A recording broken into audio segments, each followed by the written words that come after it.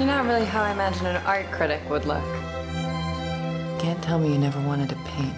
Seriously, what did you want to be when you were a kid? I was never a kid. You're one of those. On the wedge? A liar. Yeah.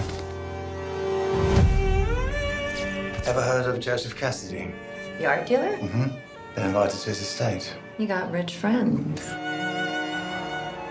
If you could interview any living artist, who do you think it would be?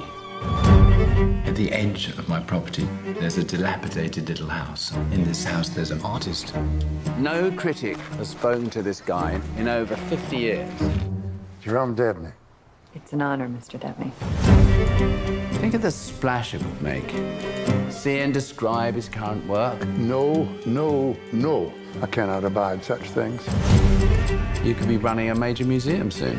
And why would you do this for me? I'd value a Debney, James. And I'd like you to procure one for me.